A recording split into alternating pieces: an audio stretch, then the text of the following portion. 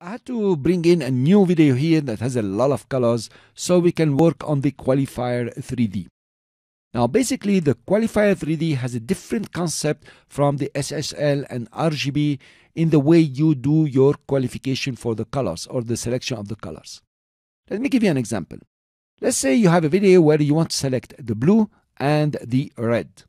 Well, in this case you can make your graph just like this here, the bar, and let's move it over here.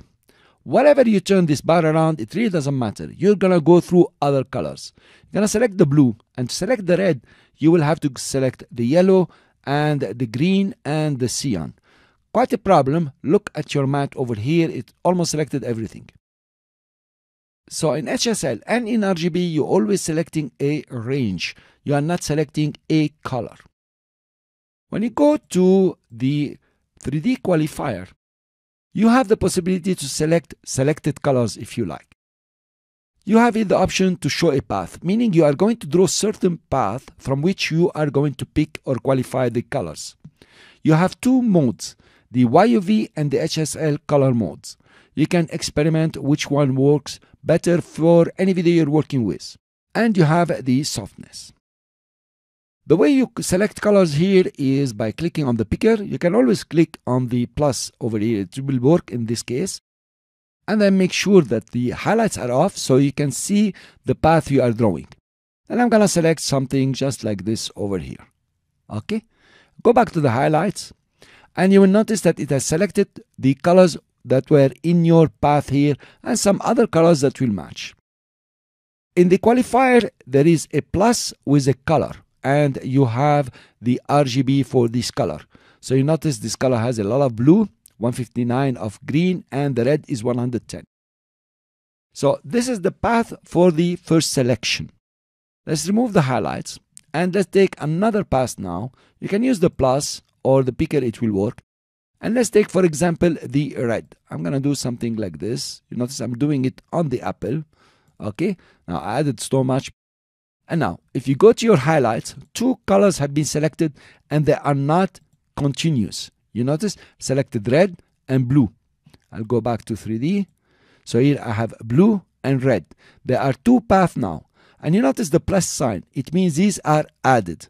So actually we took a lot of colors here. We could delete this path and go back and draw another path. For example, this one over here. Okay, for the red. Actually, this is what we want. Now we have a different path and different colors. We go back to the highlights. Okay, this selection is much better. So this is the way you keep on adding path until you get the result that you want, independent if the colors are next to each other according to the color wheel. Let's say you want to add green now. For example, I will add green just for the sake of the example. Okay, look at my mat and here you are. Green has been added and you have the path being added. If you take, for example, a negative and decide that you don't want the floor over here, you can draw over it. Okay, we'll see the path now. And then remove the highlights. It's a red path, meaning it is minus. You are removing it from your color selection.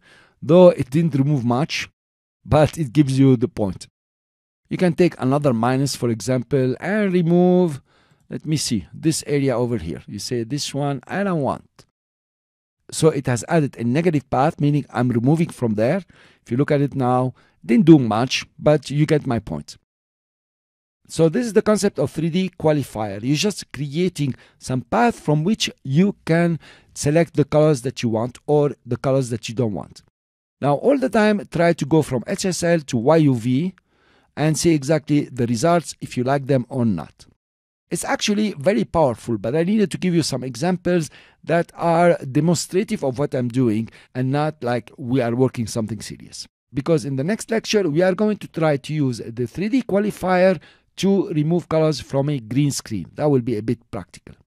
Thank you. I will see you in the next lecture.